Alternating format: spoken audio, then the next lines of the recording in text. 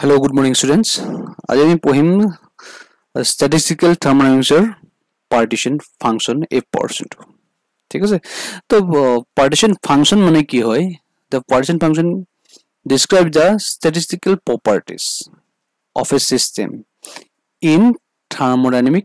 equilibrium ঠিক আছে যেতিয়া thermodynamic থাকিব তেতিয়া আমি কি কম যাৰ statistical property বিলাক ই partition function বিলাকে ই describe কৰে So, partition function are the function of the thermodynamic state variables. So, thermodynamic state variable ba ame thermodynamic function boli ko paru. The thermodynamic state function boli ko paru. Thermodynamic actually is thermodynamic state function. So, I pachilo no state function bur. So, keneka no temperature ho pare, volume ho pare, ebura mane. So, thermodynamic state variables and microstate energies epsilon 1 epsilon 2 dot epsilon n ঠিক আছে তো আমি এই বিষয়ে আমি পঢ়িম এটা what is the microstate energies মানে কি হয় ঠিক আছে তো এইখিনি জানা বিষয়ে আমি microstate energy বিষয়ে পঢ়ো তো microstate state মানে প্ৰথমে চাও হা microstate আৰু macrostate মানে কি হয় actually so suppose ইয়াত তুমি লৈ লৈছা মানে গ্যাস মলিকুল লৈ লৈছা এটা ঠিক আছে তো এইবিলাক গ্যাস মলিকুল হয় তো এই গ্যাস মলিকুল বোৰৰ মানে কি হ'ব এতিয়া তুমি জানিবা সিস্টেম কি হ'ব গ্যাস মলিকুল বুলি কয় সাপোজ গ্যাস মলিকুল তো ইয়াৰ তুমি কি জানিব পাৰা প্ৰেসাৰ জানিব পাৰা ভলিউম জানিব পাৰা টেম্পাৰেচাৰ জানিব পাৰা ডেনসিটি জানিব পাৰা তো এইগুলো সিস্টেমটো তুমি কি জানিব পাৰা প্ৰেসাৰ জানিব পাৰা তো এইখিনি কি আমি কি বুলি কওঁ macrostate ঠিক আছে তো ইয়াক আমি কি বুলি কওঁ macrostate কিন্তু তুমি যদি ইয়াৰ ইন্ডিভিজুয়ালি ইয়াৰ যদি আমি এই মলিকুলটো যদি আমি ইয়াৰ মাস জানিব বিচাৰো বা পজিশন জানিব বিচাৰো বা মোমেন্টাম জানিব বিচাৰো মোমেন্টাম বা ভেলোসিটি মানে মোমেন্টাম জানিব পাৰো বা ভেলোসিটি জানিব বিচাৰো মানে খুজো মানে তো তেতিয়া ইয়াক কি বুলি কম আমি তেতিয়া ইয়াক আমি বুলি কম তেতিয়া হলে আমি মাইক্রোস্টেট বুলি কম ঠিক আছে এতিয়া তো আমি কব পাৰো যে মাইক্রোস্টেট but the macrostate of a system মানে macrostate বুলি কলে the macrostate of a system refers to its macroscopic properties such as pressure volume temperature density আর মাইক্রোস্টেট বুলি কলে কি কম দিতে হলে is possible combination of position velocity of molecule to microscopic system ঠিক আছে এটা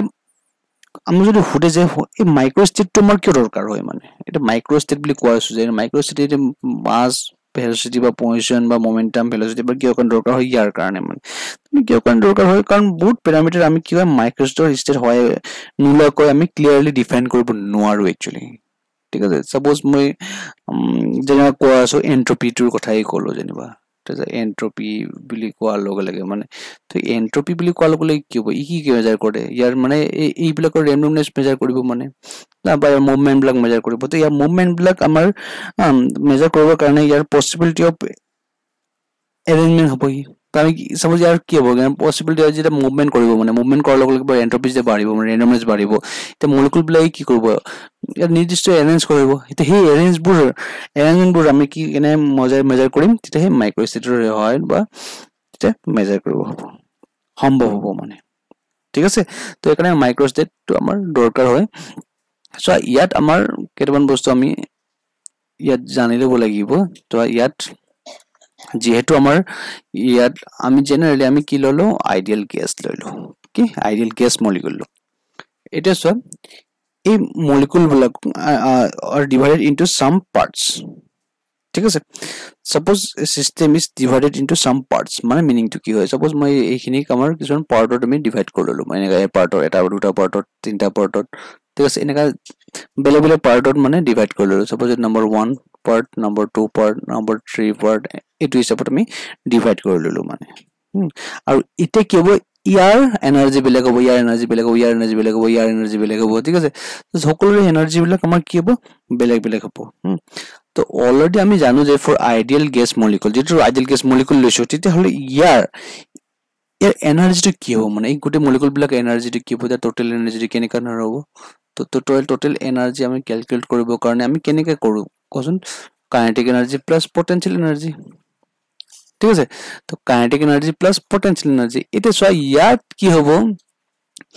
যেটো আমি অলৰেডি জানো যে gas molecule lodge of gas মলিকুলৰ পৰা থিওৰি অফ গ্যাস মলিকুলৰ পৰা kinetic theory of gas molecule পৰা আমি গম পাও যে there is no interaction in between the gas molecule মানে এটা ফোর্স অফ অ্যাট্রাকশন না থাকে বা কোনো ধৰণৰ অ্যাট্ৰাকশন না থাকে মানে তো হিহতৰ কাৰণে কি হ'ব পটেনশিয়াল এনাৰ্জিটো কি হৈ যাব ইয়াত জিৰো হৈ যাব সো ইয়াত আমাৰ কি হ'ব টোটালি অনলি কি হৈ যাব কাইনেটিক এনাৰ্জি থাকিব তো টোটাল এনাৰ্জিটো কোনে দিব তাত কাইনেটিক এনাৰ্জি দিব ঠিক আছে বা যদি আমি এনেকা এনাৰ্জিটো ক্যালকুলেট কৰিলো তো total energy is equal epsilon 1 epsilon 2 dot dot dot epsilon কি হ'ব n তো n লকে আছে নে n লকে থাকিব কাৰণে হেতু n লকে হ'ব মানে epsilon n লকে হ'ব ঠিক আছে তো পার্টিশন ফাংশন মানে কি হবে যে সাম ওভার স্টেট যাক আমি কব পাৰো it is a sum over state তো ইয়াৰ এনাৰ্জিটো কেনেকৈ আমি এই হিচাপত লিখি লব পাৰো ঠিক আছে এটা আমি এটা কথা জানো যে from Maxwell Boltzmann distribution from Maxwell Boltzmann distribution পৰা কি গম পাও আমি Boltzmann distribution পৰা ঠিক আছে তো ni এটো অলরেডি পঢ়িছো ni equal gi e to the power minus alpha e to the power minus beta বা আমি এটো বুলি পঢ়িছিলো actually gi e alpha plus e to the power beta ei ঠিক আছে তো একে হয় দুটাই তো ইয়াত মানে কি হ'ব আলফা আৰু বিটা টো কি হয় ULFA and beta R constant ঠিক আছে তো আলফা আৰু বিটা টো আমাৰ কি হয় ইয়াতে কনস্ট্যান্ট ঠিক আছে এটা সোয়া মই কো বিচাৰো যে এইখিনি আমাৰ এইখিনি আমি কো বিচাৰিম যে সোয়া ইয়াৰ আলফা আৰু বিটা টো যেটো কনস্ট্যান্ট আৰু ইয়াত কি হ'ব epsilon i টো মানে কি বুলি ধৰিছিল তো epsilon i টো মানে আমাৰ এনাৰ্জি অফ মাইক্ৰোস্টেট বুলি কৈছিল এনাৰ্জি অফ মাইক্ৰোস্টেট ঠিক আছে আৰু ইয়াত আমাৰ কেনেকুৱা হ'ব gi মানে যেটো আমি অলৰেডি সাব কন্টেইনাৰ প্লেনে পঢ়িছিল ন হেতু এটো আমাৰ ইয়াতে কি হ'ব ডিজেনাৰেসি ঠিক আছে ডিজেনারেসি বলি আমি পঢ়িম তা ডিজেনারেসি মানে কি হ'ব সাপোজ এটা পার্টিকুলার মানে এটা লেভেলত মানে বা পার্টিকুলার স্টেটত মানে ঠিক আছে ইয়াৰ এ পাৰ্টিকল বিলাকৰ মানে সাপোজ এটো এটা পার্টিকল আছে এটো পার্টিকল আছে এটো পার্টিকল আছে পার্টিকল আছে গুটে বিলাক পার্টিকুলার মানে কি হ'ব সেম এনার্জি থাকিব সেম এনার্জি থাকিব ঠিক আছে এই গুটে পার্টিকল বিলাকৰ সেম এনার্জি থাকিলে মানে হেতুক আমি বা হাউ many particles have the same energy যেটো আমি বুলি কও ডিজেনারেসি বুলি কও ঠিক আছে তো এখিনি আমি বুজি পালো তো নেক্সট চাও হা টোটাল নাম্বার অফ পার্টিকল আমি কেনেকা লও total number of particle already আমি জানো যে so total number of particle বুলি কলে টোটাল নাম্বার অফ পার্টিকল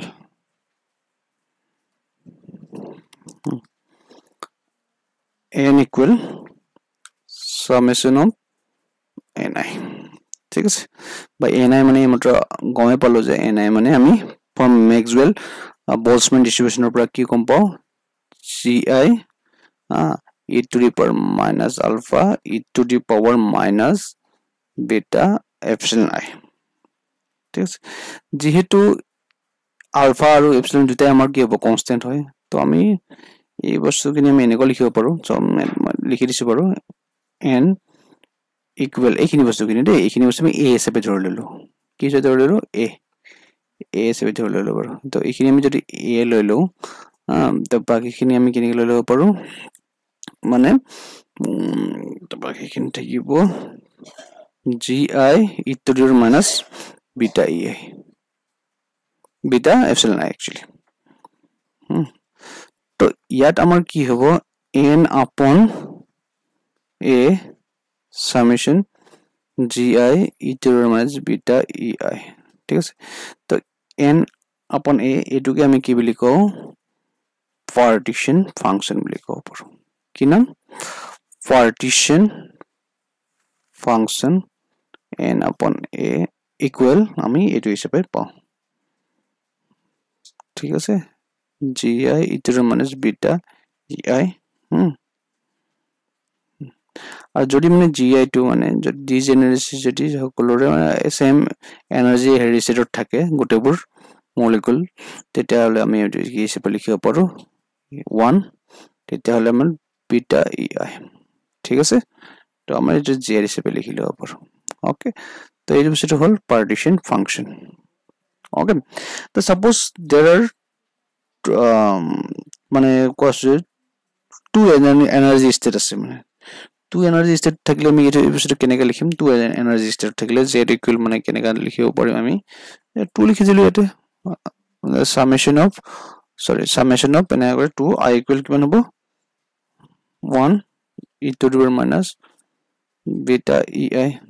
ঠিক আছে বা আমি এখিনিকে যদি আমি ভাগ কৰি লিখো তেতিয়া আমি কিনা লিখিম summation e to the power minus beta 1 epsilon 1 আৰু summation e to the power minus beta epsilon 2 e2